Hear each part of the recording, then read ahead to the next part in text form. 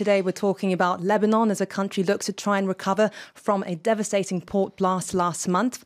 Talks to try and form a new government have stalled despite a Paris deadline. Where does the country go next? Joining us to discuss all this is Lebanese MP and politician Mr. Fouad Makhzoumi. Mr. Makhzoumi, thank you so much for joining us at RFI English. Thank you for inviting me. Okay, so Mr. Makhzoumi, it's mid-September and Lebanon still doesn't have a government despite a 2-week deadline imposed by France. What's holding these talks back? President Macron came with a very clear idea that I would like to help you. Unfortunately, the Lebanese people, because they have learned how to play the masqueraded party, they smiled, they agreed, they did everything. But then, all of a sudden, we see they're back to their old routine. Okay. I want this number of ministers because, you see, since 2016, to be frank, Hezbollah created a situation whereby he was not sure that he can be in control of the government because every prime minister since 2005 was appointed by Hezbollah or approved by Hezbollah. Okay. Every minister, every general, every judge, so that we don't kid ourselves. Okay. Hezbollah is in control of the government. Okay. That add to it the fact that they have their own arms, okay, which is way stronger than the army. Okay. The fact is Hezbollah runs the country. So is Hezbollah a problem? Well, more than that. But Hezbollah realized that, you know, he does not want to be the front line in taking decision. So he created this partnership. Okay. So, but he sold the Lebanese people the story that, you know, if we can have a strong Sunni with more numbers of member of the parliament, then he should be the prime minister. Okay. And the same thing we do with the Shiites and same thing we do with the Maronites. So they created the election law of 2018 that basically, he has helped to fix the election to make sure that Hariri gets the biggest number of votes on the Sunnis, the same thing with Nabi Berri on the Shia, the same thing with Jumrat on Druze, and the same thing with Gibran Basir on behalf of the Maronites. So when this thing happened, then they said, let's go on. Who has protected Hezbollah all these years? Are these allies of Hezbollah, the Sunni, the Druze, the Shiite, and so on and so forth. But really the one that promoted the current status quo are the Sunnis, because you see, after the 2005 agreement between between Hezbollah and Michel Aoun, the Christians were not received internationally as that they used to be in the past. Okay. The Shiites, they have very limited exposure. So really the real people that were traveling the world and selling Lebanon were the Sunnis, which is the prime minister. Okay. Right. So when I see the 4 prime ministers that they existed from 2005 up to now are promoting this deal that's going to be there, it's getting me worried that there is no sincerity in trying to go along with the proposal of the initiative of Mr. Macron. President Michel Aoun has called perhaps for a secular state in Lebanon to try and move a country away from its sectarian-based system. Is a secular state possible? To start with, when we went to Taif in '89 and it was incorporated in our constitution '92, it says very clearly, we should work on trying to eliminate the sectarian divide when it comes to the parliament elections and all of this. But all of them, they are liars, because they have been telling us this since 1992, but they have no intentions, because without that system, they cannot win. Okay. Without that division that they have in order to make sure to get the Shiites to hate the Sunnis to hate the Druze, and so on and so forth, they can never be there. Okay. So what they have done, they created the small club of leaders of the sectarian groups, whereby they say, if you're a Sunni, you have to go to Hariri. If you're a Shiite, you have to go to Hezbollah. If you are a Maronite, you have to go to this. This was fine when we did not know that we were bankrupt. Because you see, like everywhere else in the world, any population that has a roof over their head, they can educate their children, they can feed their children. Normally, politics comes secondary. Yes. But when you start realizing that this group stole our money because of their corruption, because of their negligence, people start saying, hold on, this does not work anymore. And this was the importance of the 17th of October. Now, can the initiative of President Macron, we wish and we hope and we're willing to give him all the support to the Prime Minister designate, if he is willing to go through reforms to the Parliament. That will be our role to help him to go through it. But to implement reforms, you need a government, and Lebanon still doesn't have one. What needs to happen to get a cabinet formed quickly? Well, based on the position of the Shiites today, I think they think that time is on their side. And they think because President Macron has put deadlines, and if they say no, maybe they can improve their conditions of negotiations as time gets to the last 11th hour. I hope this will not be the case. We believe Mr. Macron is very genuine about his demands. If he can push this forward, I think there could be a chance. But do you tell me that I trust this political class? The answer is no. So where does that leave Lebanon now going forward? Since October last year, we've seen protests on the streets of Beirut from the Lebanese people demanding change, demanding an end to government corruption.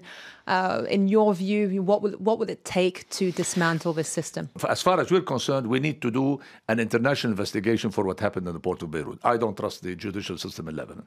Once we do that, there will be a lot of big names that are going to be exposed, which basically they have to be put on trial. So if we are going to be doing the forensic audit, not on the central bank, as Mr. Macron said, on the central bank, on the banks that took the people's money illegally, because according to our law, they have no right to invest our deposits without our knowledge. They have the right to invest their equity, but not our deposits. And now the deposits are gone.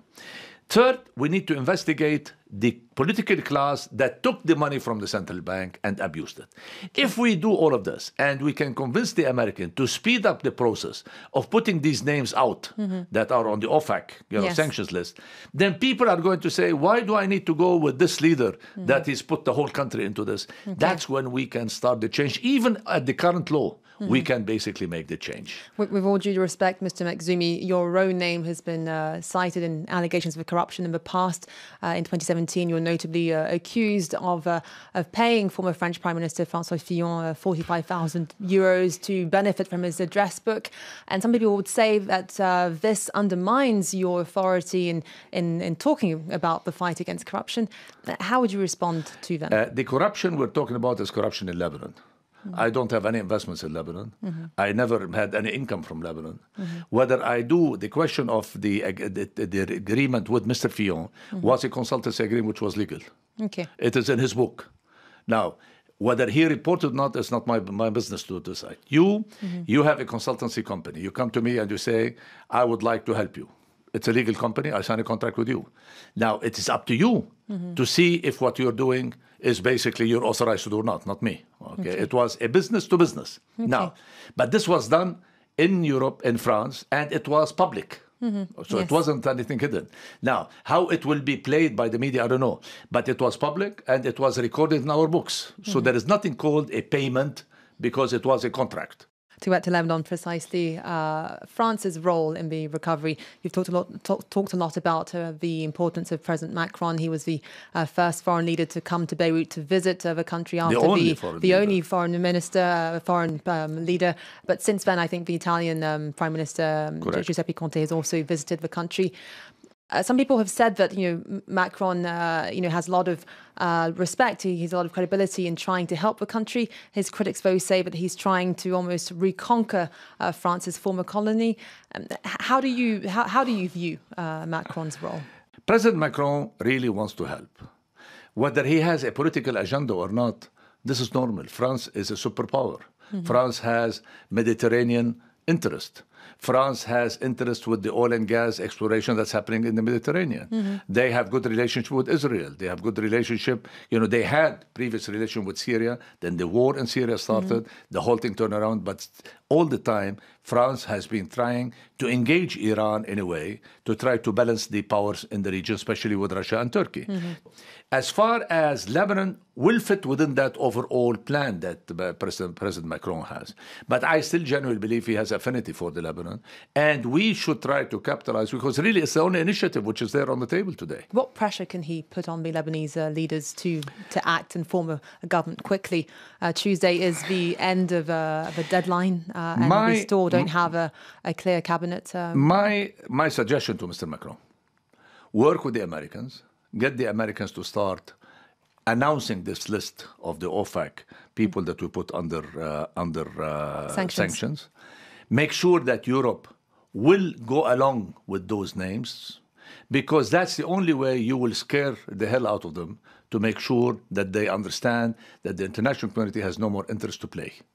And once we do that, then you can start forcing reforms. We need to start with the reforms.